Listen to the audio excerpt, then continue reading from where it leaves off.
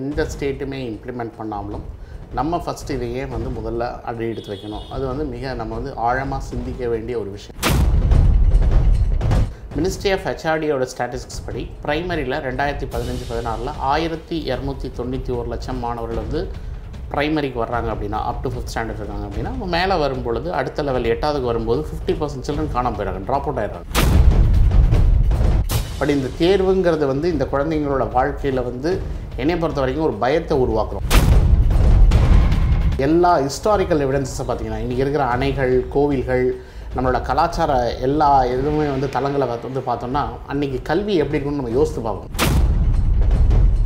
தமிழ்நாட்டை நான் காலி பண்ணணும் அப்படின்னா இந்த ஃபவுண்டேஷனான கல்வியில் கை வச்சாதான் தமிழ்நாட்டை நான் அந்த ஆலமரத்தோட வேரை நான் ஷேக் பண்ணி பார்க்குறேன்.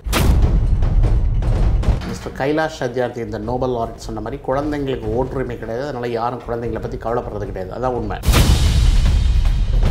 ஐன்ஸ்டீன் சொல்கிறது என்னென்னா, ஒரு கிளாஸில் ஃபிஷ் இருக்குது, ஹார்ஸ் இருக்குது, மங்கி இருக்குது, எலிஃபென்ட் இருக்குன்னா ஸ்விம்மிங் காம்படிஷனில் மட்டும்தான் ஃபிஷ் வின் பண்ணும்.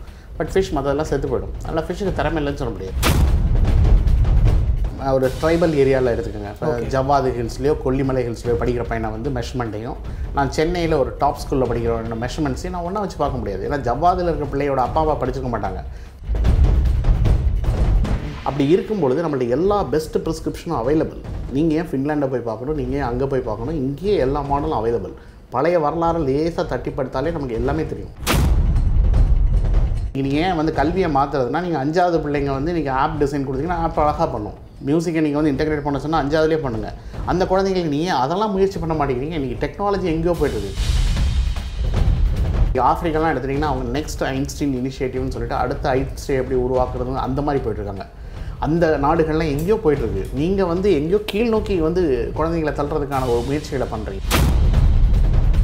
நீட் எக்ஸாம் எடுத்துட்டிங்கன்னா ஒரு 15 லட்சம் பேர் எழுதுறாங்க அப்படின்னா 15 லட்சம் × 1400 ரூபாங்கிறது ஒரு கிராமப்புற மாணவருக்கு 1400 ரூபாங்கிறது அந்த ஃபேமிலிக்கு ரொம்ப அதிகமான விஷயம்.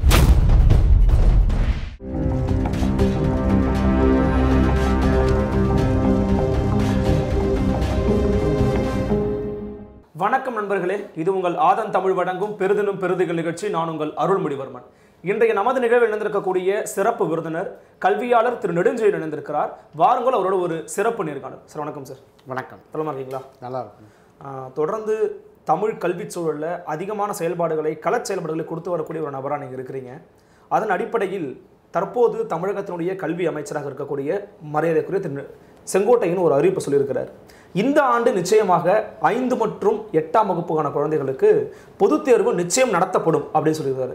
ஒரு கல்வியாளராக உங்களுடைய பார்வை இந்த பொதுத் தேர்வின் மீது எப்படி இருக்கிறது?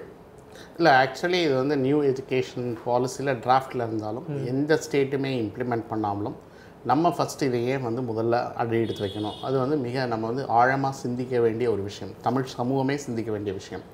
ஏன்னா ஒரு குழந்தைங்கிறது 5ஆம் வகுப்பு படிக்கும்போது தான் உற்றார் உறவினர் யார், நான் என்ன பண்ணலாம், நான் என்ன மாதிரி இது பண்ணலாம் அப்படிங்கிறது அந்த குழந்தை அப்போ தான் ஒரு வெளி உலகத்தை புரிந்து கொள்ளக்கூடிய ஒரு சூழ்நிலை அது.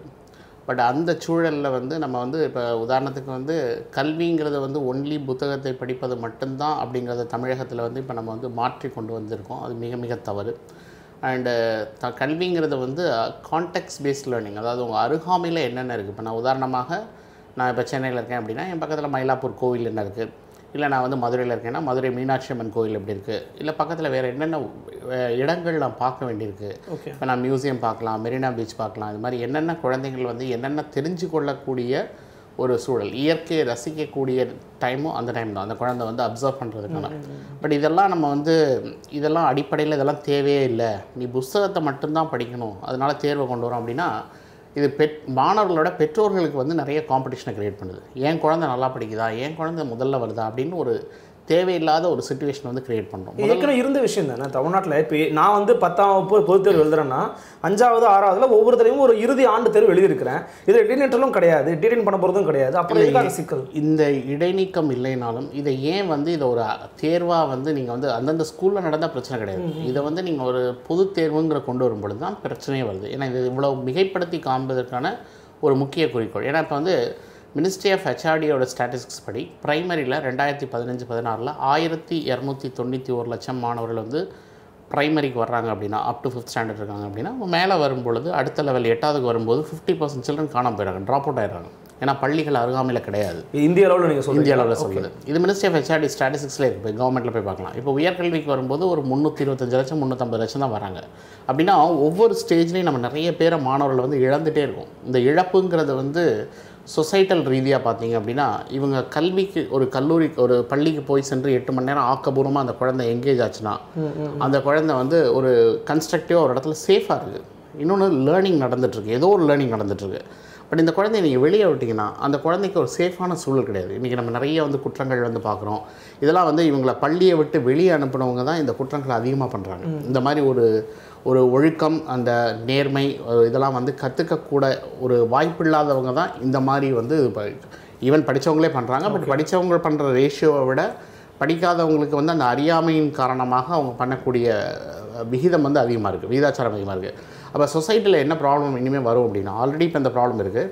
நீங்கள் ஒரு 50% பாப்புலேஷனை ஸ்கூலில் இல்லாமல் வெளியே வந்து ஒரு 8 மணி நேரம் என்கேஜ் பண்ணிங்கன்னா அவங்க எல்லா ஆக்கபூர்வமான விஷயங்களை விட அழிவுபூர்வமான விஷயங்களுக்கு போயிடுவாங்க. இது வந்து மிக மிக நம்மளே சொசைட்டியை வந்து கில் பண்ணுற மாதிரி இருக்குது. இப்போ என்னை பொறுத்த வரைக்கும் கேட்டால் வந்து குழந்தைங்க வந்து பேசிக்கலி நேச்சுரல் லேர்னர்ஸ், என்ன கொடுத்தாலும் கற்றுப்பாங்க. அது நீங்கள் நல்லதை கொடுக்குறீங்களா தீமையை கொடுக்குறீங்களான்னு குழந்தைக்கு வேறுபடுத்தி பார்க்க தெரியாது. பட் இந்த தேர்வுங்கிறது வந்து இந்த குழந்தைங்களோட வாழ்க்கையில் வந்து என்னை பொறுத்த வரைக்கும் ஒரு பயத்தை உருவாக்குறோம். இந்த பயம்ங்கிறது வந்து பயமறியாத இளங்கன்று அப்படின்னு நம்ம சொல்லுவோம். பட் இந்த இளங்கன்றுக்கு வந்து நம்ம பயத்தை வந்து உருவாக்கி அந்த குழந்தைய பயமுறுத்தி நீ தேர்வில் பாஸ் பண்ணலைன்னா போச்சு, ஃபெயில் ஆகிட்டுனா போச்சு அப்படிங்கிற மாதிரி ஒன்று கொடுக்கும். இப்போ இன்றைக்கி ஒரு 5ஆவது குழந்தை படிக்கிற குழந்தைக்கு நான் பாஸ் ஆகிறேன்னா ஃபெயில் ஆனாங்கிறத விட நான் வந்து ஏதோ ஒரு தேர்வு எழுதுனா நான் அடுத்த கிளாஸ் போயிடுவேன்னு தெரியும். இப்போவும் அதை தான் கொண்டு வர போகிறோன்னா ஏன் இதுக்கான இந்த பொது தேர்வாக கொண்டு வரணும்? இப்போ நீங்கள் ஒரு மெஷர்மெண்ட் அவங்க காரணம் சொல்கிறாங்க. இப்போ உதாரணத்துக்கு 10ஆம் வகுப்புல பொதுத் தேர்வு எழுத போகிறீங்க, ஒரு அச்சம் இருக்கும், திடீர்னு ஒரு அச்சம் இருக்கும். அந்த அச்சத்தை போக்குவதற்காக 5லேருந்தே ஆரம்பிக்கணும். இப்படி தான்ப்பா இருக்கும், இப்படி தான் பொதுத் தேர்வு இருக்கும். இல்லை இப்போ நம்ம மற்ற விஷயங்களுக்கு வளர்ந்த நாடுகளை பார்க்கணும். கல்வியில் வந்து வளர்ந்த நாடுகள் வந்து இப்போ உதாரணமாக அமெரிக்காவே எடுத்துக்கிட்டிங்க அப்படின்னா பப்ளிக் இன்வெஸ்ட்மெண்ட் எஜுகேஷன்ஸ்னால ஹையர் எஜுகேஷனில் என்ன பண்ணுறாங்கன்னா ஒரு மாணவர் ஒரு கல்வி படிக்கும்போது ஏதோ ஒரு பர்டிகுலர் பேப்பரில் ஃபெயில் ஆகிறாருன்னா அவருக்கு ஒரு லிபர்ட்டி கொடுக்குறாங்க. அவர் ஃபெயில் ஆகக்கூடாதுங்கிறதுல கவர்மெண்ட் கிளியராக இருக்குது. ஏன்னா அந்த மாணவர் வெளியே போயிட்டாருன்னா அவரை வந்து காப்பாற்ற முடியாது. அதனால் அந்த கவர்மெண்ட் என்ன சொல்லுது, இப்போ நீங்கள் படிக்கிற சப்ஜெக்ட்டில் இல்லைனாலும் ஏதோ ஒரு சப்ஜெக்ட்டில் நீங்கள் ஒரு பேப்பர் எடுத்து முடிச்சிங்கன்னா உனக்கு டிகிரி கொடுத்துருவேன் அப்படிங்கிறாங்க. இப்போ வளர்ந்த நாடுகள் அந்த அப்ரோச் போயிட்டுருக்காங்க. பட் நம்ம வந்து போகிற அப்ரோச் வந்து இன்றைக்கி நம்ம இந்த மாதிரி போகல. இன்றைக்கி வந்து நம்ம 5ஆவதுலேயே என்னோட ஒரு எல்லாமே வந்து இப்போ ஒன்றுமே இல்லாதப்பவே ட்ராப் அவுட் இவ்வளோ இருக்கும்போது நீங்கள் பொதுத் தேர்வுன்னு கொண்டு வரும்போது இன்னும் ட்ராப் அவுட் இன்க்ரீஸ் ஆகிடுச்சு அப்படின்னா இவங்கெல்லாம் சொசைட்டியில் வந்து they are going to spoil the சில்ட்ரனை வந்து இது பண்ணுறாங்க அப்படின்னா. அண்ட் இந்த சில்ட்ரனை நீங்கள் எப்படி என்கேஜ் பண்ண போகிறீங்க? இப்போ இவங்களுக்கு எப்படி வேலை வாய்ப்பு கொடுக்க போகிறீங்க? அந்த ட்ராப் அவுட் ஆன குழந்தைங்களுக்கு நீங்கள் எப்படி வந்து அவங்களுக்கு சேஃப்டி கொடுக்க போகிறீங்க? ஏன்னா இதுக்கு பெண் குழந்தைங்களுக்கு சேஃப்டி ரொம்ப முக்கியமாக தேவைப்படுது. இப்போ அம்மாவும் அப்பாவும் கூலி வேலை பார்க்குறாங்க அப்படின்னா குழந்தைங்கள பார்த்துக்க முடியலன்னா ஸ்கூல் தான் சேஃபஸ்ட் பிளேஸ். ஸ்கூலில் கொண்டு போய் விட்டால் அவங்க வேலையை முடிச்சுட்டு வந்து குழந்தைய வந்து ஸ்கூலில் வந்து கூட்டிகிட்டு போயிடலாம். அதுக்கேற்ற மாதிரி வேலைகளை வந்து நிறைய கிராமங்களில் இன்றைக்கி அக்ரிகல்ச்சர் நம்ம இந்தியன் எக்கானமியே வந்து நம்மளை விவசாயத்தை நம்பியிருக்கிற இடங்களில் பெற்றோர்கள் வந்து காலையில் ஏர்லி மார்னிங் வந்து தோட்டத்துக்கு போய் எல்லாத்தையும் பண்ணிவிட்டு அதுக்கப்புறம் திருப்பி வந்து பள்ளிக்கு வந்து ஸ்கூலில் குழந்தைய அனுப்பிட்டு திருப்பி போய் அவங்க வந்து வேலை பார்ப்பதுங்கிறது ஒரு சர்வசாதாரண சூழல். ஓகே. பட் இப்போ நான் வேலைக்கு போகும்போது என் குழந்தைய கூட்டிகிட்டு போனால் நான் வேலையை பார்ப்பேனா என் குழந்தைய பார்ப்பேனா? இல்லை இந்த குழந்தைய வந்து நான் பத்திரமா எங்கேயாவது விட்டுட்டு போக முடியுமா? யாரை நம்பி விட்டுட்டு போகிறது? இந்த குழந்தைக்கு சேஃபாக இருக்குமா? இதெல்லாமே வந்து இன்றைக்கி சொசைட்டியில் ரொம்ப நம்ம வந்து டீப்பராக பார்க்க வேண்டியது. இது சொசைட்டியில் இன்றைக்கி இந்த ப்ராப்ளம் நடக்காது. இன்னிலேருந்து ஒரு 5 ஆண்டுகள் 10 ஆண்டுகள் கழித்து நடக்கக்கூடிய இந்த ப்ராப்ளத்தை நீங்கள் கற்பனை பண்ணி, ஏன்னா ஆல்ரெடி ஸ்டாட்டிஸ்டிக்கலி டேட்டா இருக்குது, டேட்டா இல்லாமலாம் நம்ம பேசலை. இந்த டேட்டாவை நம்ம ஏன் ரீவிசிட் பண்ணாமல் நம்ம புதுசாக ஒரு முயற்சி எடுக்கிறோம் அப்படின்னா, என்னை பொறுத்த வரைக்கும் தமிழர்களை பொறுத்திங்கன்னா 1000 சோழா சாம்ராஜ்யம் தான் உலகத்திலே பெஸ்ட்டு சாம்ராஜ்யமாக இருந்தது. அண்டு நம்ம எல்லா ஹிஸ்டாரிக்கல் எவிடன்ஸை பார்த்திங்கன்னா இன்றைக்கி இருக்கிற அணைகள், கோவில்கள், நம்மளோட கலாச்சார எல்லா இதுவுமே வந்து தளங்களை வந்து பார்த்தோம்னா அன்றைக்கி கல்வி எப்படி இருக்குன்னு நம்ம யோசித்து பார்ப்போம். ஏன்னா ஒரு சிலையை செதுக்கிறதுனா கூட அவரை வந்து தலையை வெட்டுவேன், காலை வெட்டுவேன்னா கூட கையை வெட்டுவேன்னா கூட அவர் எவ்வளோ டெடிகேஷனோட அந்த சிலையை பண்ணியிருக்காரு, அவரை எவ்வளோ வந்து அந்த கமிட்மெண்ட் அண்ட் பேஷன். அப்போ அவ்வளோ திறமைகள் இருந்த தமிழ் சமுதாயம் வந்து இன்றைக்கி உலகளவில் வந்து மேம்படுவதற்கு காரணம் நம்மளோட கல்வி தான். அது நீங்கள் தாய்மொழி வழியாக தமிழ் வழியில் படித்தவங்க தான் நிறைய பேர் இன்றைக்கி வந்து உலகளவில் நிறைய வந்து பண்ணியிருக்காங்க. அதுக்கு எண்ணற்ற சான்றுகள் இருக்குது. அப்படி நான் தமிழ்நாட்டை காலி பண்ணணும் அப்படின்னா இந்த ஃபவுண்டேஷனான கல்வியில் கை வச்சாதான் தமிழ்நாட்டை வந்து நான் வந்து அந்த அது ஆலமரத்தோட வேரை வந்து நான் ஷேக் பண்ணி பார்க்குறேன். இல்லை ஒரு அரசு வந்து கல்வியை வந்து மேம்பட்ட சமூகத்தை நோக்கி பயணிக்கிறதுக்காக மாற்றுமா, இல்லை நீங்கள் சொல்ல மாதிரி காலி பண்ணுறதுக்காக மாற்றுவாங்க? எப்படி அரசு அதை எடுப்பாங்க? இல்லை, அரசு என்னை பொறுத்த வரைக்கும் ஒரு அரசுங்கிறது வந்து அன்ஃபார்ச்சுனேட்லி நம்ம நாடை பொறுத்த வரைக்கும் இந்த அரசுகளோட திட்டமிடுதல் அப்படிங்கிறது குழந்தைங்களுக்கு கிடையவே கிடையாது. மிஸ்டர் கைலாஷ் சத்யார்த்தி இந்த நோபல் லாரட் சொன்ன மாதிரி குழந்தைங்களுக்கு ஓட்டுரிமை கிடையாது. அதனால் யாரும் குழந்தைங்களை பற்றி கவலைப்படுறது கிடையாது. அதான் உண்மை. என்னை பொறுத்த வரைக்கும் ஒரு குடும்பங்கிறது அது ஒரு பணக்காரமாக இருந்தாலும் சரி, ஏழையாக இருந்தாலும் சரி, எல்லாரும் கஷ்டப்படுறது குழந்தைங்களுக்காண்டி தான். அந்த குழந்தைங்கள் கல்வி கற்கணுங்கிற ஒரு எதிர்பார்ப்போடு வர குழந்தைகளை நம்ம வந்து ஏமாற்றக்கூடாது. கத்தியை காமிச்சு கூட பணத்தை வாங்கலாம். பட் ஒரு குழந்தை கல்வின்னு வரக்கூடிய குழந்தைய வந்து நீங்கள் ஏமாற்றணும் அப்படின்னா இதை விட நம்ம வந்து சொசைட்டிக்கு பண்ணக்கூடிய மிகப்பெரிய துரோகம்ங்கிறது எதுவும் கிடையாது. என்னை பொறுத்த வரைக்கும் நம்ம எதுக்கெல்லாமே இப்போ நம்ம எக்ஸாம் போடுறோம். ஏன் வந்து அரசியலுக்கு வரவங்களுக்கு நீங்கள் ஒரு தேர்வு வைக்க மாட்டேங்கிறீங்க? ஏன்னா இப்போ நீங்கள் ஒரு 5வது குழந்தைங்க வந்து ஓட்டு இல்லைங்கிறதுனால அந்த குழந்தைய பற்றி நம்ம இவ்வளோ பேசுகிறோம்.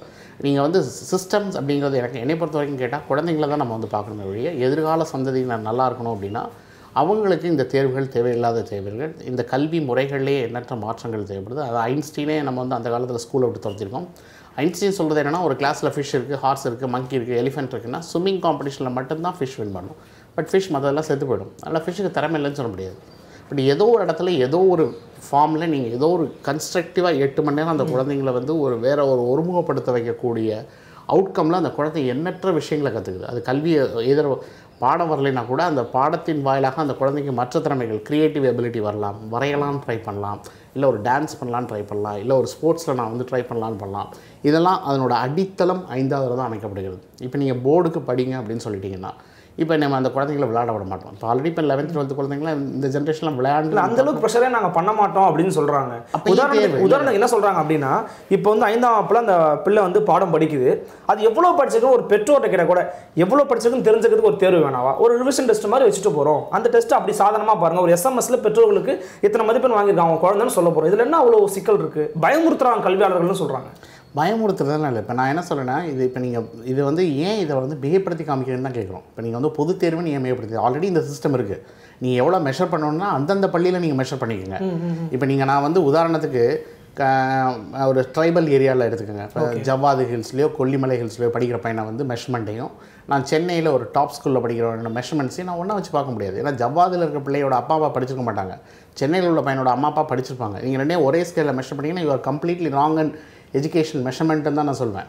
நீங்கள் குழந்தைங்களை வந்து நீங்கள் மெஷர்மெண்ட் பண்ணுறது கூடாது. ஏன்னா மெஷர்மெண்ட் பண்ணவும் கூடாது. ஏன்னா வந்து நீங்கள் எந்த ஆஸ்பெக்டில் நீங்கள் மெஷர் பண்ணுவீங்க? ஏன்னா இப்போ நீங்கள் ஒரு டீச்சரே இல்லாத பள்ளியில் நீங்கள் எப்படி அந்த குழந்தை படிக்கணும்னு நீங்கள் என்ன எதிர்பார்க்குறீங்க? நீங்கள் அவ்வளோ ஆசிரியர்கள் இருக்காங்களா? போதுமான ஆசிரியர்களோட விகிதாச்சாரமே கிடையாது. இன்னொன்று பள்ளிகளில் இன்றைக்கி வந்து கவர்மெண்ட் ஸ்கூலை விட்டு ஏன் பிள்ளைங்க ஓடுது அப்படின்னா ஆல்ரெடி நீங்கள் வந்து ஒவ்வொரு கவர்மெண்ட் ஸ்கூலாக மூடிட்டுருக்கீங்க. இப்போ இன்னும் ட்ராப் அவுட்டை இன்க்ரீஸ் ஆனீங்கன்னா இன்னும் இருக்கிற ஸ்கூலில் இன்னும் மூட வேண்டியிருக்கும். இதெல்லாம் வந்து கவர்மெண்ட் பிளான் பண்ணியிருக்கா? இதெல்லாம் யோசித்துருக்கா? இதெல்லாம் தான் எங்களோட அடிப்படை கேள்விகள். நாங்கள் வந்து பயமுறுத்துங்க அப்படிங்கிறது வந்து நீங்கள் குழந்தைங்களை மெஷர் பண்ணுறதுக்கு இதில் நம்பர் ஆஃப் வேஸ் இருக்குது. இது வந்து பொது தேர்வு வச்சு தான் மெஷர் பண்ணுங்கிறது எனக்கு தேவையே கிடையாது. ஏன்னா இன்றைக்கே நீங்கள் வந்து +2 ஆசிரியர்கள் திருத்ததுக்கான ஆசிரியர்களோட எண்ணிக்கை கிடையாது. ஒவ்வொரு தடவையும் நம்ம வந்து ஃபேஸ் பண்ணுறோம். அண்ட் ஒவ்வொரு இடத்துலையும் நிறைய டிஃபிகல்ட்டிஸ் இருக்குது. டிஃபிகல்ட்டிஸ்லாம் நீங்கள் வந்து மெஷரே அந்த இடத்துல வந்து நான் கரெக்ஷன் பண்ணாமல் நான் குழந்தைங்கள தான் வந்து நான் வந்து விக்டிமைஸ் பண்ணணும்னா கிடையாது. இப்போ நீங்கள் வந்து டீச்சர்ஸை வந்து நீங்கள் கான்ஸ்டண்ட்டாக ட்ரெயின் பண்ணிகிட்டே இருக்கணும். ஒரு ஆசிரியர் ஒரு தேர்வு எழுதி பாஸ் பண்ணி வந்தார் அப்படின்னா அவருக்கு வந்து நீங்கள் எல்லா இன்புட்டும் கொடுத்து சைக்கலாஜிக்கலாகவும் அந்த குழந்தையை எப்படி மேம்படுத்தணுங்கிறதுக்கு கண்டினியூஸ் ட்ரைனிங் வந்து நீங்கள் கொடுத்துட்டே இருக்கணும். இந்த கண்டினியூஸ் ட்ரைனிங் வந்து எங்கேஜ்மெண்ட் அவ்வளோ எஃபெக்டிவாக இருக்கான்னா நம்ம நிச்சயம் கிடையாது. இப்போ நீங்கள் சிங்கப்பூர்லாம் போய் பார்த்தீங்கன்னா சிங்கப்பூரில் குழந்தைங்களுக்கு எல்லா ட்ரைனிங் கொடுக்குறாங்க. இப்போ நீங்கள் ட்ராயிங் வரையா ட்ராயிங் வர, மியூசிக் அப்ரிஷியேட் பண்ணணுமா அப்ரிஷியேட் பண்ணு, ஒரு மியூசியம் போய் பார்க்கணுமா எல்லாம் பண்ணுறாங்க. இதெல்லாம் சிங்கப்பூர் கவர்மெண்ட் ஆஃப் எஜுகேஷன் சின்ன கண்ட்ரினாலும் அது பண்ணுறாங்க. சமீபத்தில் கூட தமிழகத்தினுடைய அமைச்சர்கள்லாம் வந்து ஃபின்லாண்டுக்கு வந்து பயணம் மேற்கொண்டு வந்தாங்க. மிக முக்கியமான ஒரு கல்வியில் புரட்சி ஏற்படுத்தின நாடாக ஃபின்லாந்தை பார்க்குறாங்க. அப்போ அங்கெல்லாம் போயிட்டு வந்த பிறகும் இந்த மாதிரி சிஸ்டம் இன்னும் இம்ப்ளிமெண்ட் பண்ணுறதுக்கு தயங்குறாங்களா தமிழ்நாடுன்னு நினைக்கிறீங்களா? இல்லை, எனக்கு ஃபின்லாண்ட்லாம் எனக்கு இது மாடல்லாம் எனக்கு நான் யாரையும் கம்பேர் பண்ண வேண்டிய அவசியம் இல்லைங்க. ஏன்னா தமிழகத்தில் இல்லாத எதுவுமே கிடையாதுங்க. நம்ம வந்து நம்ம டிவைட் பண்ண மாதிரி எந்த சிவிலைசேஷன்லேயும் பண்ணதில்லை. வீசம், கால் வீசம் இன்னும் கிராமங்களில் இருக்குது. அண்ட் இதே மாதிரி வந்து மல்டிபிள்ஸ் ஆஃப் 10 கோடினா எத்தனை சைபர் இருக்கணும், முக்கோடினா எத்தனை சைபர் இருக்கணும், நம்மள்ட்ட இல்லாததே கிடையாது. நீங்கள் யாரையும் போய் பார்க்க வேண்டியதே இல்லை. அது அந்த நாட்டுக்கு பொருந்தும், நம்ம நாட்டுக்கு அது பொருந்தாது. ஏன்னா ஹார்வர்ட் யூனிவர்சிட்டி ப்ரோவோஸ்ட் என்ன சொல்லியிருக்காருன்னா, ஹார்வர்டை வந்து நான் வேறு எங்கேயுமே நான் ரிப்ளிகேட் பண்ண முடியாது, நான் இந்த இடத்துலையும் நான் வந்து அதே மாதிரி ஒரு கேம்பஸை உருவாக்க முடியாதுன்னு இருக்காரு. நீங்கள் அந்தந்த கல்வி அந்தந்த இடங்களுக்கு தான் வரும், அந்தந்த தட்பவெட்ப சூழலுக்கு அங்கே உள்ள கான்டெக்ட்ஸுக்கு தான் வரும். பட் அந்த கான்டெக்ட்டை நம்ம வந்து ஃபாலோ பண்ணல. ஏன்னா 1948 இந்தியாவில் ஒரு brilliant education commission doctor Sarvepalli Radhakrishnan கீழே அவங்க வந்து இந்தியாவில் கல்வி எப்படி இருக்கணும் அப்படிங்கிறத ரொம்ப அழகாக வந்து doctor AL Mudaliar, doctor Saha எல்லாம் அழகான ப்ரிஸ்கிரிப்ஷன் நம்ம நல்ல டஸ்ட்பினில் போட்டோம். இப்போ நம்ம அதெல்லாம் வந்து இன்னும் நம்ம தூசி தட்டி கூட பார்க்கல. அவங்களோட விஷன் என்னென்னா கேஜிலேருந்து பிஹெச்டி வரைக்கும் ஒரே கேம்பஸ் இருக்கணும். அப்போ தான் அந்த குழந்தை எங்கேயுமே ட்ராப் அவுட் ஆகாது. இன்னொன்று, ஒரு குழந்தை 5வது படிக்கும்போது ஒரு டாக்டர் என்ன பண்ணுறான்னு தெரியும், ஒரு கேம்பஸ்லேயே ஒரு கெமிஸ்ட்ரி என்ன பண்ணுறான்னு தெரியும், ஒரு லாயர் என்ன பண்ணுறான்னு தெரியும். எக்ஸப்ட் பனாரஸ் இந்து யூனிவர்சிட்டி, வாரணாசி தவிர நம்ம எந்த கேம்பஸும் நம்ம அவரோட விஷுவலைசேஷன் அவரோட கம்ப்ளீட் விஷுவல் பண்ண அளவுக்கு நம்ம வந்து கொண்டு வரல. அப்படி இருக்கும்பொழுது நம்மள்ட்ட எல்லா பெஸ்ட் ப்ரிஸ்கிரிப்ஷனும் அவைலபிள். நீங்கள் ஏன் ஃபின்லாண்டை போய் பார்க்கணும், நீங்கள் ஏன் அங்கே போய் பார்க்கணும், இங்கேயே எல்லா மாடலும் அவைலபிள். பழைய வரலாறு லேசாக தட்டிப்படுத்தாலே நமக்கு எல்லாமே தெரியும். பட் பழைய வரலாறு நம்ம படிக்கிறதுக்கு ரெடியாக இல்லை. நமக்கு வந்து தாக்கங்கள் என்ன அப்படின்னா, வெளிநாடுகளை பார்த்து காப்பி அடிக்க வேண்டியதோ இதே இல்லை. இப்போ நீங்கள் வந்து உலகத்தில் எத்தனையோ லொக்கேஷன்ஸ் எடுத்தாலும் இன்றைக்கி வந்து சாஃப்ட்வேரில் தமிழ்நாடு ஓரளவுக்கு ஒரு முத்திரை படிக்கிறதுக்கு காரணம் என்னென்னா, தமிழ் மக்கள் என்ன கொடுத்தாலும் அவங்க கல்வி ஆர்வலத்தில் வாழ்க்கையில் முன்னேறணுங்கிற அந்த ஆர்வத்தில், அந்த ஆர்வமும் அவங்களோட என்ன இருக்கோ அந்த ஆப்பர்ச்சுனிட்டியை வச்சு அவங்க மேலே வந்துடுறாங்க. அதனால் வந்து இதெல்லாம் உள்வாங்கிக்க முடியுது அவங்கள. ஆமாம், இன்றைக்கி எத்தனையோ சிவிலைசேஷன் இருக்குங்க, மற்ற ஸ்டேட்லாம் இருக்குங்க. இந்தியாவிலே மற்ற ஸ்டேட்டை விட நம்ம தான் வந்து ஓரளவுக்கு ப்ரோக்ரஸிவாக அந்த நேரத்தில் வந்தோம். அதனால் நீங்கள் என்ன கொடுத்தாலும் பண்ணுவாங்க. பட் ஆக்கப்பூர்வமாக கொடுக்குறோமா, நிச்சயம் கொடுக்கல. உதாரணமாக இப்போ நீங்கள் அப்படி பார்த்தா நான் நிறைய எக்ஸாம்பிள் சொல்ல முடியும். இப்போ தைவான் எடுத்துட்டிங்கன்னா 8வதுலேயே சிப் மேனுஃபேக்சரிங் வந்து சொல்லிக் கொடுத்தாங்க. ஓகே, 8வதுல சொல்லிக் கொடுத்தனால தைவானில் வந்து இதை இம்ப்ளிமெண்ட் பண்ணது ஒரு 20 இயர்ஸ் முன்னாடி பண்ணாங்க. பட் இன்றைக்கி 8வதுல அந்த பையன் சிப்பை பார்த்ததுனால அவன் சிப்பு வந்து அவனுக்கு சிப்பும் அவன் டே லைஃப்பும் வந்து இன்டெகிரேட் ஆகிடுச்சு. சாதாரண ஒரு விஷயமா இருக்குது. சாதாரண ஒரு விஷயமா நீங்கள் என்ன மாற்றங்கள் வேணால் கொண்டு வரலாம். இன்றைக்கி நீங்கள் ஏன் வந்து கல்வியை மாற்றுறதுனா, நீங்கள் 5வது பிள்ளைங்க வந்து இன்றைக்கி ஆப் டிசைன் கொடுத்தீங்கன்னா ஆப் அழகாக பண்ணும். மியூசிக்கை நீங்கள் வந்து இன்டெகிரேட் பண்ண சொன்னால் 5வதுலேயே பண்ணுங்கள். அந்த குழந்தைங்களுக்கு நீங்கள் அதெல்லாம் முயற்சி பண்ண மாட்டேங்கிறீங்க. இன்றைக்கி டெக்னாலஜி எங்கேயோ போய்ட்டுருக்கு. டெக்னாலஜி வந்து நீங்கள் இன்னும் 10 வருஷம் கழிச்சு என்ன டெக்னாலஜி இருக்குன்னு யாரும் யோசிக்கவே முடியாது. நிச்சயமாக. இப்போ நீங்கள் படிக்கக்கூடிய கல்வி உங்களை ஒருமுகப்படுத்துறதுக்கும், ஒரு இடத்த ஃபோக்கஸ் பண்ணி அதிலிருந்து உள்வாங்கிறதுக்கும், அந்த உண்மைகளை உணர்ந்து நீங்கள் என்ன ரிஃப்ளெக்ட் பண்ணலாங்கிறதுக்கு தான் அந்த கல்வியை ஒழிய மதிப்பெண்களுக்கான கல்வியே கிடையாது. அப்படி புரிஞ்சுதுன்னா நம்ம கல்வியை வந்து நம்ம முழுமையாக பார்க்கலன்னு அர்த்தம். இப்போ உதாரணத்துக்கு நாங்கள்லாம் படிக்கும்போது, ஸ்கூல் படிக்கும்போது மொபைல்னு ஒன்று வரும்னு யாருமே எதிர்பார்க்கல. மொபைல் 10 வருஷத்துக்கு முன்னாடி இருந்ததுக்கும் இன்றைக்கி மொபைலில் என்ன டெக்னாலஜி இருக்குன்னு நமக்கு நம்ம நினச்சி கூட பார்க்கல.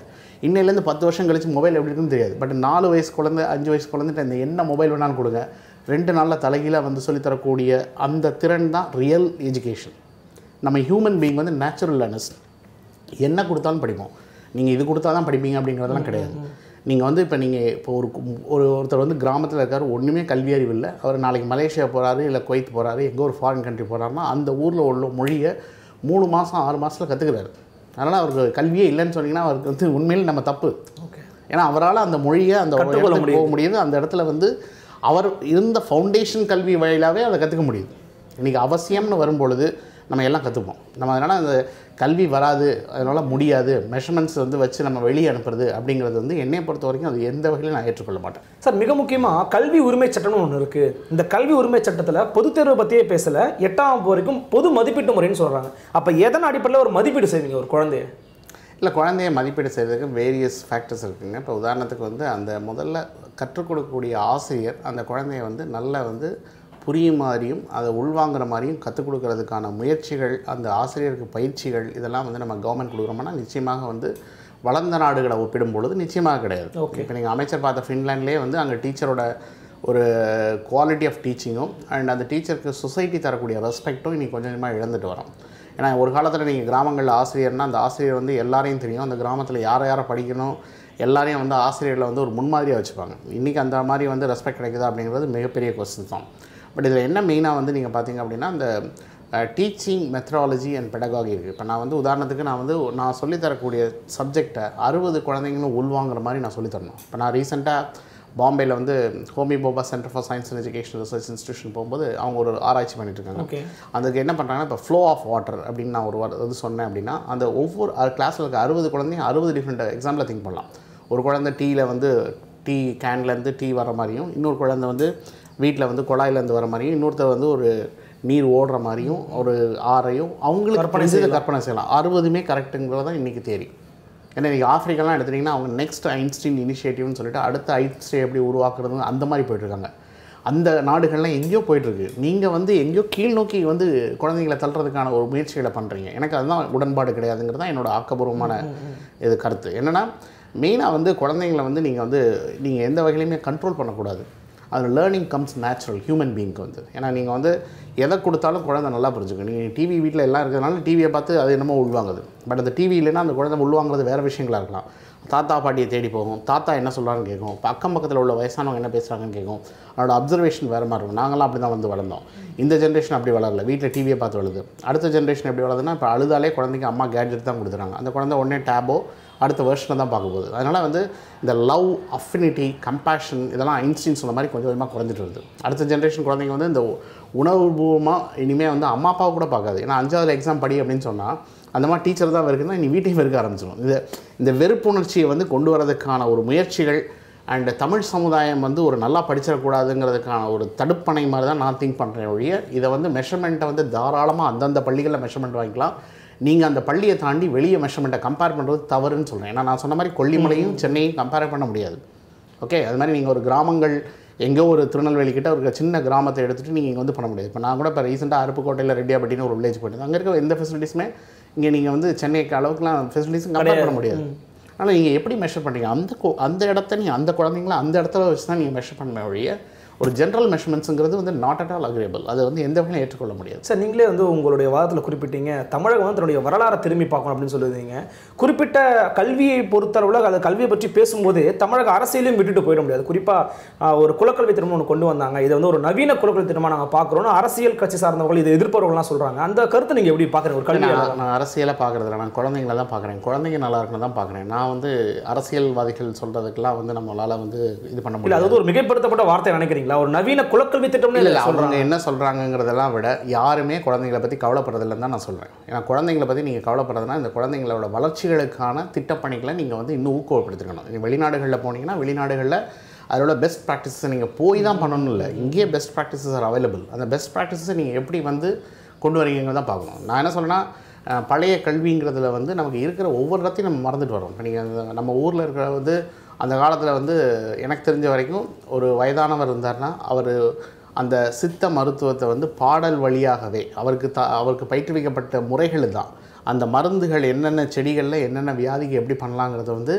அதை வந்து பாட்டாகவே பாடி அந்த பாடல் தான் அவருக்கு மைண்டில் இருந்தது வழி. அதை அவர் வந்து ஒரு பாடமாக படிக்கலை. இன்றைக்கி ஒரு அளவுக்கு சித்த மருத்துவர்கள் சொல்கிற அளவுக்கு வந்து அவர் பாடமாகவோ சிலபஸ் போட்டுலாம் படிக்கலை. பட் அவரோட உரைநடைங்கிறது வந்து கவிதை நடையாக இருக்கலாம், இல்லை வந்து ஒரு பாடல் நடையாக இருக்கலாம். என்ன மாதிரி ஒரு நடையாக இருந்தாலும் அவரோட பிரெயினில் அது இருந்தது. அந்த இன்ஃபர்மேஷன் வெளி உலகத்துக்கு வந்தது. இன்றைக்கி அது வரல. அப்போ நீங்கள் இன்றைக்கி கொடுக்கக்கூடிய கல்வி கரெக்டாக அப்படின்னு கேட்டிங்கன்னா என்னை பொறுத்த வரைக்கும் நம்ம ஃபார்மேட்லேருந்து எங்கோ டிவியேட் ஆகும். ஓகே, நமக்கு எல்லா பெஸ்ட் ப்ராக்டிஸுமே இருந்திருக்கு. அன்றைக்கி இன்றைக்கி தமிழ்நாட்டில் நம்ம கொஞ்சம் கொஞ்சமாக கண்டுபிடிக்கணும். இந்த கீரை இதுக்கு நல்லது, அது இந்த மருந்து இதுக்கு நல்லது அப்படின்னு நம்ம கண்டுபிடிக்கணும்னா இதனோட வேர் வந்து எங்கேயோ இருந்திருக்கு. அந்த வேர்கள் வந்து அந்த காலத்தில் வந்து இதெல்லாம் அது உபயோகப்படுத்தப்பட்டிருக்கு. அந்த உபயோகத்தை வந்து நீங்கள் ஒரு இடைப்பட்ட காலத்தில் மறந்ததுனால இன்றைக்கி வந்து இந்த மீடியாலாம் வந்ததுனால, சோஷியல் மீடியா இதெல்லாம் வந்ததுனால இதெல்லாம் வெளியே கொண்டு வரப்படுறது. அதனால் என்னை பொறுத்த வரைக்கும் சிஸ்டம்ஸ் ஆர் இன் பிளேஸ். இந்த இடத்துல இதில் வந்து நீங்கள் இதை என்ன நீங்கள் பண்ணணும்னா இந்த இடத்துல உள்ள சிஸ்டத்தை இன்னும் பெஸ்ட்டாக எப்படி கொண்டு வரணும் அப்படிங்கிறத நம்ம வந்து பார்க்கணும். இப்போ உதாரணமாக எனக்கு தெரிஞ்ச ஒரு டாக்டர் வந்து சிஎம்சி வெள்ளூரில் ஒரு ஏறத்தாழ வந்து ஒரு 100 வகைக்கு மேற்பட்ட கீரைகளை மட்டும் எடுத்து டாக்குமெண்டேஷன் பண்ணியிருக்காங்க. அவங்க என்ன டாக்டர் சொல்கிறாங்க அப்படின்னா, டாக்டர் சத்யான்னு சொல்லியிருக்காங்க, அவங்க அந்த கீரைகளை வந்து நீங்கள் ஒவ்வொரு தடவையும் நீங்கள் நாளுக்கு ஒரு தடவையோ இல்லை வாரத்துக்கு ஒரு முறையோ அந்த கீரையை யூஸ் பண்ணாலே உங்களுக்கு எந்த வியாதியும் வராது அப்படிங்கிறதுக்கு வந்து ஆராய்ச்சி பூர்வமான தகவல் இருக்குது. அந்த 100 கீரைகளையும் ஆமாம் இப்படி இருக்குங்கிறதே நமக்கு தெரியாது. இந்த கீரைகளை அவங்க டாக்குமெண்ட் பண்ணியிருக்காங்க. நான் என்ன சொன்னால் இது மாதிரிலாம் வந்து நிறைய வந்து முயற்சிகள் வந்து ஆங்காங்கே தனித்தனியாக நடந்து கொண்டிருக்கிறது. இதை ஆவணப்படுத்தி ஒருங்கிணைத்து இதை எப்படி நம்ம குழந்தைங்களுக்கு கொடுக்கணும் தான் பார்க்கணும். இது வந்து ஒரு அக்ரிகல்ச்சர் லேர்னிங். ஒரு 5வது படிக்கிற குழந்தைக்கு எனக்கு இந்த வீட்டில் இப்போ உதாரணத்துக்கு நம்ம ஊரில் சொல்லுவோம், முந்தி வந்து மஞ்சக்காமலை வந்துச்சா கீழான் வேலி சாப்பிடுன்னு சொல்லுவோம். இதெல்லாம் நம்ம எங்கேயுமே நம்ம சொல்லித்தரல. ஓகே, இதெல்லாம் வந்து நேச்சுரலாகவே நம்ம லேர்ன் பண்ணிக்கணும். அதனால் லேர்னிங்கில் வந்து இன்றைக்கி மீடியா இன்ஃபர்மேஷன் எக்ஸ்ப்ளோஷன், இதில் ரைட் இன்ஃபர்மேஷனை கரெக்ட் டைமில் கரெக்டான குழந்தைங்களுக்கு நீங்கள் கொடுக்கலைன்னா அது எஜுகேஷன் கிடையாதுங்கிறது தான் என்னோட சான்று. சரி, இப்போது இந்த விஷயமானது 5/8 பொதுத் தேர்வானது ஒரு அரச பயங்கரவாதம், குழந்தைகள் மீதான ஒரு வன்முறை அப்படின்னு நீங்கள் சொல்ல வரீங்கன்னு எடுத்துக்கலாமா? இல்லை, இது குழந்தைங்களை பற்றி நீங்கள் கவலைப்படலைங்கிறத வந்து தெளிவாக உணர்த்தும். இன்னொன்று வந்து என்னோடய சொசைட்டல் கான்சிக்வன்சஸ் பாருங்கன்னு சொல்கிறேன். நான் வந்து என்னென்னா டாக்டர் அமிர்தா சென்னோட தேரி தான் ரெசிப்ரோசிட்டி. சொசைட்டியில் ஒருத்தரை நீங்கள் நல்லா என்கேஜ் பண்ணி நல்லா படிக்க வச்சு இன்னொரு சொசைட்டியில் அவங்கள வெளியே அனுப்புனீங்கன்னா இவங்க தான் இந்த வளர்கிற சொசைட்டியை வந்து இவங்க டிஸ்டர்ப் பண்ணிகிட்ருப்பாங்க. அவங்களோட வளர்ச்சிகளை வந்து இவங்க தான் தடைப்படுத்திகிட்டு இருப்பாங்க. அதுதான் அரசின் நோக்கம். அப்படின்னா ஆய்வு கட்டுரைகளையோ இல்லை பழைய ரெக்கார்ட்ஸையோ பாஸ்ட் இன்ஃபர்மேஷனையோ நீங்கள் பார்க்காமல் ஒரு புது முயற்சிங்கிறது மத்திய அரசு லெட்டர் கொடுத்தா நாங்கள் மாநில அரசு பண்ணுவோம் அப்படிங்கிறத எந்த வகையிலும் எங்களால் ஏற்றுக்கொள்ள முடியாது. தமிழகத்தை பொறுத்த வரைக்கும் தமிழகத்துக்குன்னு ஒரு வரலாறு இருக்குது, தமிழகத்துக்குன்னு ஒரு எவிடன்சஸ் இருக்குது, சான்றுகள் இருக்குது. தமிழகம் எந்த அளவு நம்ம முன்னேறி இருக்கோங்கிறதுக்கு வந்து எண்ணற்ற எடுத்துக்காட்டுகள் இருக்குது. அதனால் பாஸ்ட் பெஸ்ட் ப்ராக்டிஸ் எடுத்தால் நீங்கள் ட்ராவல் பண்ண வழிய புது முயற்சிகளில் குழந்தைங்களை பாதிக்கக்கூடிய எந்த விஷயங்களையும் நீங்கள் கொண்டு வரக்கூடாது. ஏன்னா இந்த இடத்துல வந்து குழந்தைங்களை வந்து தேர்வுங்கிற பேரில் அவங்களோட மனநிலையை நீங்கள் மாற்ற முயற்சித்தால் அந்த குழந்தைகள் உயர்கல்விக்கு வருவதற்கான வாய்ப்புகள் குறைக்கப்படும் என்பதற்கு ஆதாரபூர்வமான சான்றுகள் இருக்குது. சார், இப்போது இறுதியாக ஒரு கேள்வி. நீட் தொடர்பாக பல்வேறு விஷயங்கள் தொடர்ந்து பார்த்துக்கிட்டே இருக்கீங்க.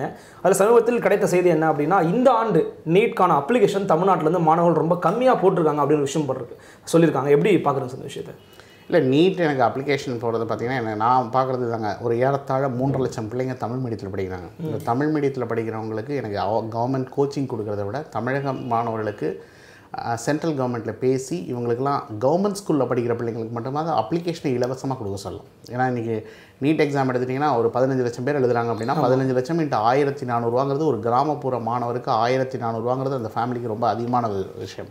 இன்னொன்று, அந்த குழந்தை அந்த ஊர்லேருந்து ஒரு மெயின் சிட்டிக்கு ட்ராவல் பண்ணணும் அப்படின்னா பஸ் காஸ்ட்டு, அண்ட் வந்து தங்கணும் அப்படின்னா அந்த தங்குறதுக்கான காசு. சரி, தங்க வேண்டாம், மார்னிங் வந்து மத்தியானம் எழுதுறீங்க அப்படின்னா அந்த குழந்தை வந்து ஃப்ரெஷ் மைண்டோடு வருமா, சென்டர் எப்படி போகும், வேறு மாநிலத்துக்கெல்லாம் கூட போகிற சூழலை பார்க்க எல்லாம் பார்க்குறோம். அவங்க வந்து எல்லா குழப்பங்களும் நீட்டில் தான் இருக்குது. ஏன்னா நீட்டை வச்சு எனக்கு தெரிஞ்ச வரைக்கும் ஒரு அரசியல் தான் நடக்குது ஒழிய நீட்டை வந்து இன்றைக்கி ஸ்டாட்டிஸ்டிக்ஸ் எடுத்தாலே நீட்டை கேன்சல் பண்ணலாம். பட் யாரும் அதுக்கு முன் வரல. நீட்டோட இது வந்து ஏன்னா +2லேயே நீங்கள் 100க்கு 35 மார்க் வாங்கினா தான் பாஸ். ஓகே. பட் நீட்டில் வந்து நீங்கள் 100க்கு 17லேருந்து 20% வாங்கினாலே பாஸ் அப்படின்னா அது நீட்டே கிடையாது. இவங்கெல்லாம் டாக்டர் ஆனாங்கன்னா எவ்வளோ பேரை கொல்ல போகிறாங்கன்னு தான் எனக்கு வந்து அடுத்த கவலையெல்லாம். அடுத்த தலைமுறையினருக்கு நல்ல டாக்டர் வருவாங்களாங்கிறதே வந்து ரொம்ப கஷ்டமாக பார்க்க வேண்டியிருக்கு. ஆனால் இனிமேல் ட்ரெடிஷ்னல் மெடிசனுக்கு போகிறதுக்கான வாய்ப்புகளும் அதிகமாக இருக்குது. அதனால் இந்த நீட் தேர்வுங்கிறத வந்து பொறுத்த வரைக்கும் examining the examination doctor Ananthakrishnan sir வந்து பேசிக்கலி இந்த நுழைவுத் தேர்வு ரத்து கமிட்டிக்கு ஒர்க் பண்ணும்போது எவ்ரி 4 இயர்ஸ் இந்த சிஸ்டத்தை படித்து இந்த சிஸ்டத்தை நீங்கள் ரீஜென்ரேட் பண்ணலாம், அதை திருப்பி அது ஒரு சேஞ்சஸ் கொடுக்கல அப்படின்னா இங்கே மார்க்கெட் ஃபோர்ஸஸ் வந்து இதுக்கு காப்பி அடிக்க ஆரம்பிச்சிருவாங்க. ஓகே. அந்த 4 இயர்ஸ்க்கு ஒரு தடவை 5 இயர்ஸ்க்கு ஒரு தடவை ஒரு சேஞ்ச் கொண்டு வரலைன்னா எல்லா சிஸ்டமே வந்து ப்ராப்ளம். இப்போ நீங்கள் வந்து உதாரணத்துக்கு நீட் 2018 பிஜி எக்ஸாமில் அண்டு டாக்டர் ஆனந்த் ராய் அவர் வியாபம் கேஸ்க்கு வந்து கொடுத்துருக்காரு. எப்படி வந்து அவங்க வந்து குருஷேத்ரா, லக்னோ, கரக்பூர்லாம் காப்பி அடிக்க விடுறாங்கன்னா அவரோட ஃபேஸ்புக்லேயும் ட்விட்டர்லேயும் கொடுத்துருக்காரு.